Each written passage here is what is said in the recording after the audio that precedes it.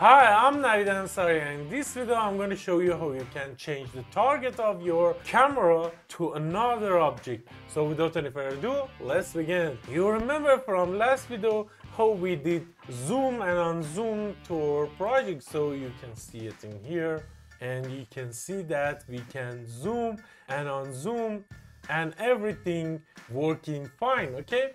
So in this video, I'm going to show you how you can change the target of your camera. You remember from last video, please watch my videos about cameras. In last video, we did talk about how you can have the camera as easy as possible to be a professional, okay? To be a pro game. And we did talk about all the property, we did talk about how you can zoom and how you can unzoom. Just please watch that video. In this video, I'm going to show you how you can change this target in runtime. So for that, let's just create another player in here by just duplicating this with Ctrl D. I want to call it player 2, okay? And for make a difference between these two players, I want to go to this create event in here, and I want to say image blend to something like red, okay? So let's just put it on our room to see it if it's okay or not. First of all, let's just select our instance in here and put it in our room. And if we run it, it's just make it red, okay? The error that it says in here, it says this enum, because enum is global.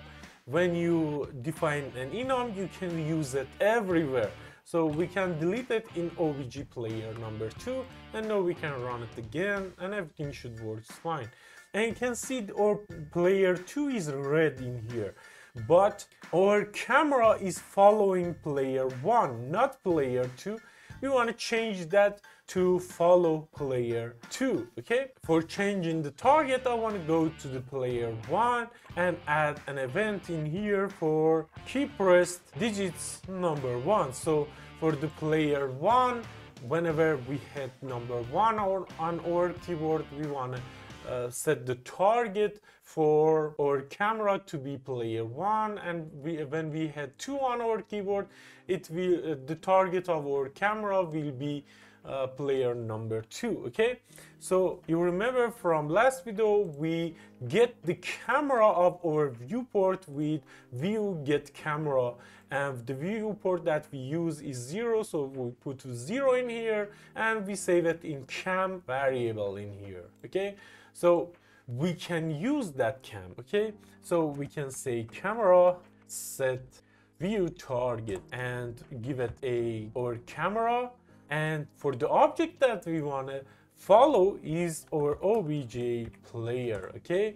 And that's how easy you can change the target. So let's just add another event for key pressed digits number 2, and in here I want to change it to OBJ player number 2, and that's how easy you can change the target of your camera. And you can see now the target of our camera is player 1, and if we hit 2 on our keyboard, now our target is player number 2, and everything is working fine, right? So number 1, number 2, number 1, number 2, and GameMaker do a lot of things for us, and that's how easy you can change the target of the camera. In the future video, I will talk about how you can implement all of these by creating camera matrices, creating orthographic camera, and in the backbone of camera in GameMaker. This was the easiest way to do camera in GameMaker, how you can zoom and unzoom, how you can change the target of the camera. Even we can change the position of our camera to use that lerp that I did show you to smoothly go from player 1 to player 2. And in last video I did show you how you can do that. In here you can just say camera. I want to just show you the function for that. Camera set view position, and that's how easy you can change the position of camera. You can do a lot with these functions. but I will show you the low level way to do the camera, if you can call it low level, of course. So hope you like this video. Please subscribe to my channel, and if you want to help me, hit that like button. Thank you very much for watching. Bye.